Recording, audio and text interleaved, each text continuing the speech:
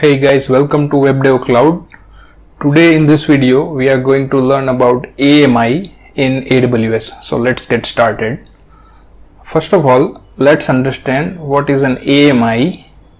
So AMI stands for Amazon Machine Image, which is fully maintained by AWS that provides us information to launch our EC2 instance. So basically the type and version of an operating system comes under AMI, which we select while launching our EC2 instance. So let's launch our instance to see the option of an AMI. So let's click on the EC2 and from the option let's choose running instance.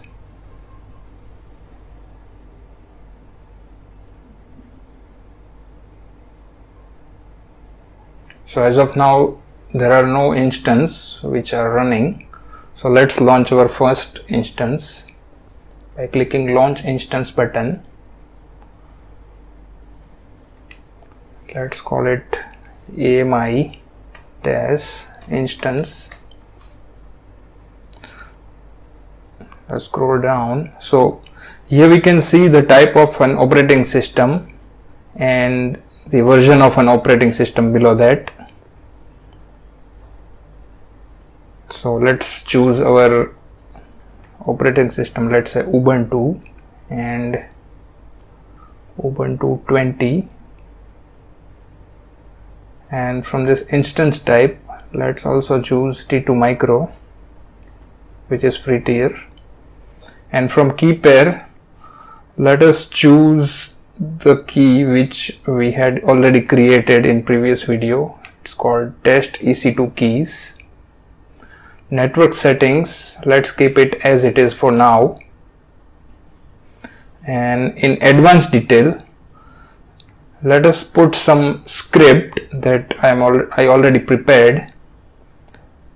So the script is required to install Apache and then put our custom index.html with this content, which is called, this is an AMI based EC2 instance. So let's just directly copy and paste into the user data section, and then we need one instance and rest of things looks good.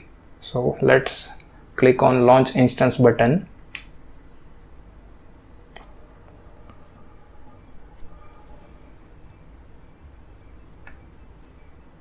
Let's check. Let's filter instance by their state.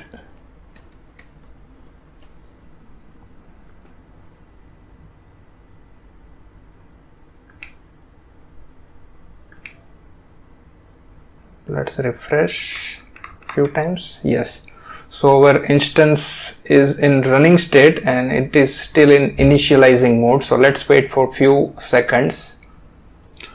Okay, now our instance is up and running. So we will open its public domain in next tab. Let's select the instance and copy the public domain from here and open it into the separate tab.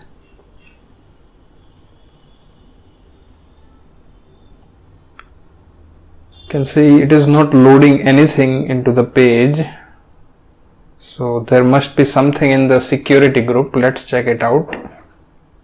Let's check the security group assigned to this instance. It's called launch wizard 1. Let me open it in separate tab.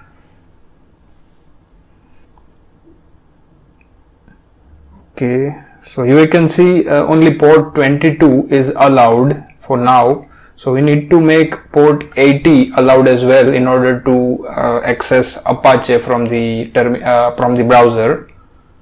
So let's edit inbound rule.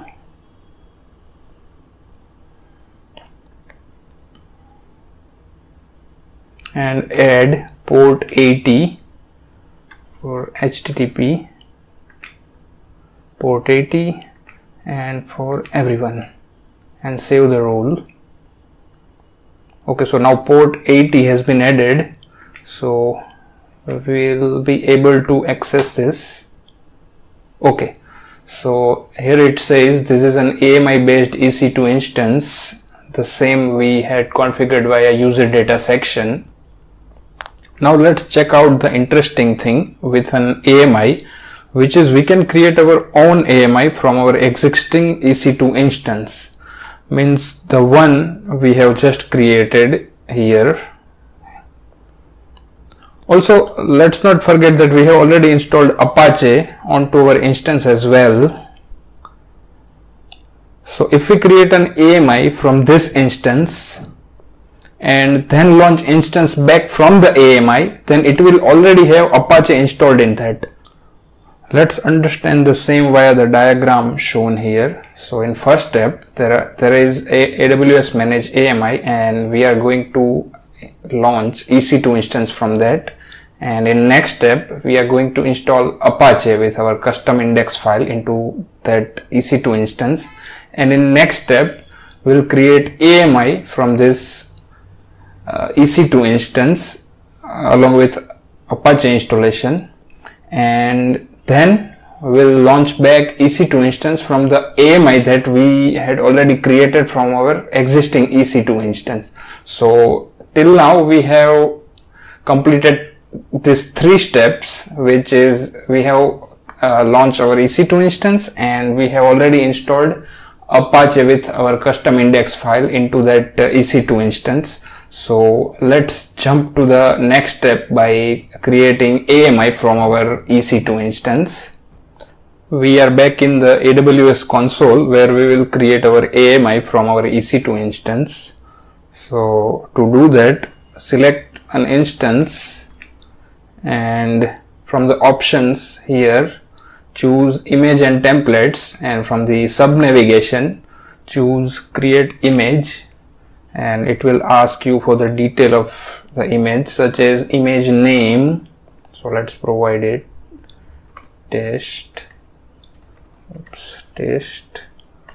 instance image, or let's call it Apache instance image, and which is in image description, which is optional.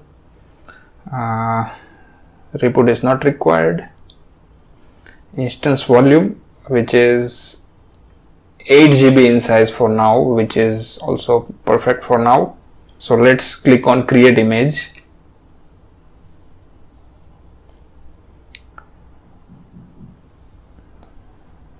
Let's check the status of our image.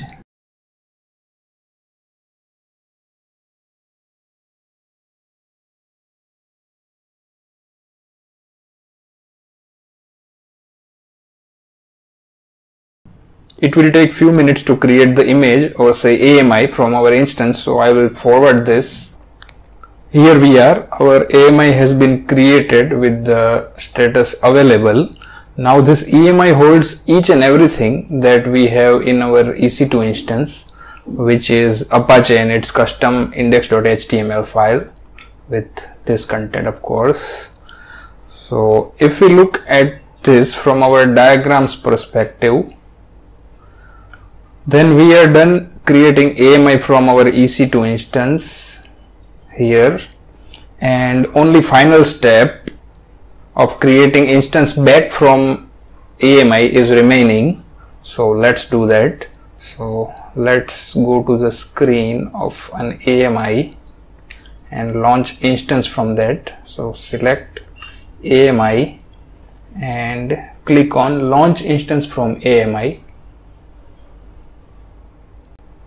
So it will take us to the same screen of launching the instance,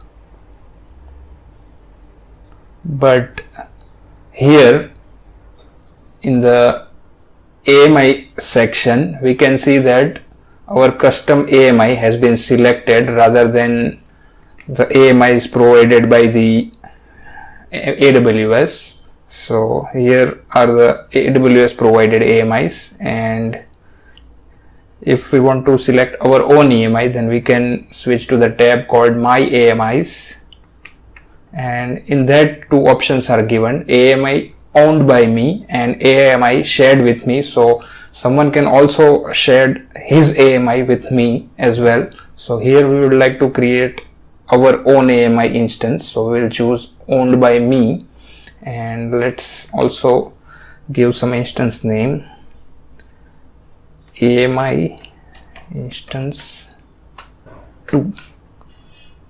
So here T2 micro is good. Let's also select the key pair, test EC2 keys, also allow HTTP, and let's just launch an instance. So again, it will take few seconds to launch an instance. So let's quickly go to all instances. Let's just switch to the previous tab and refresh. Okay, so here another instance is in running state, but it is still initializing, so we'll fast forward this. So here our new instance from AMI has been created. Somehow the name hasn't been assigned to it. Let me just quickly give it a name, AMI instance -2. So from diagram's point of view, the last step of creating EC2 instance from our own AMI has been executed. So this instance should have Apache installed. So let's check the public domain of our newly launched EC2 instance from the AMI. So let's just select this instance and copy the public domain, and let's put it into the separate tab. Here we can see Apache is there along with our custom index HTML. So this was actually the basic example of an AMI. In other use cases, we can have bigger projects running on the instance, and we can make AMI out of them to share with other AWS users as well. Also, AMI is useful to copy the EC2 instance along with all its installation and storage volumes. Also, we can sell our AMI to AWS Marketplace, which is wholly different thing, but yes, we can do that as well. So that is it so far for the AMI in this session. Hope you liked the video. We'll see you in the next video. Till then, have a nice time.